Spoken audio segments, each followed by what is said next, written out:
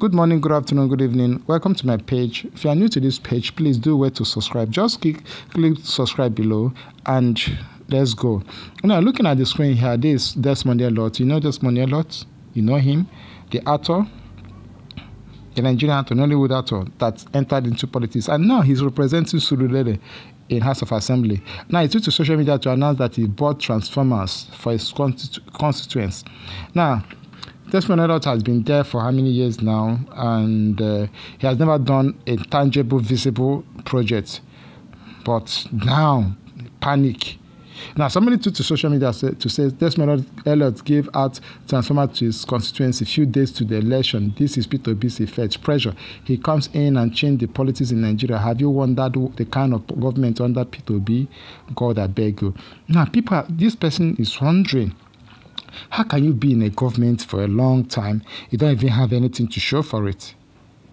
You know, politicians, especially in Lagos, they are panicking because there's somebody LP House of Assembly member in Surulele, Olamide or something. People are saying this is the person they are going to vote for. They are going to remove Desmond, and Desmond is panicking.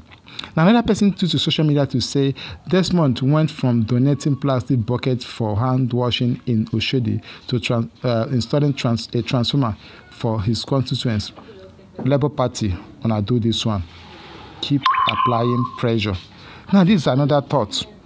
You know, how can you provide a bucket, wash hand bucket? I'm going to show you that bucket. I'm going to show you the picture of that in this video. Now, before I show you that video, look at this project first. This is what he did. He used wood to build bridge, wooden bridge. Look at it there. How many planks can you see there? 1, 2, 3, 4. That's a bridge. That's a project he did for his constituents. He did this in 2020 or 2021. But the one that shook everybody was this. That's what that woman was referring to. In 2020, during coronavirus, Desmond did this as a constituency project for his people to be washing their hands.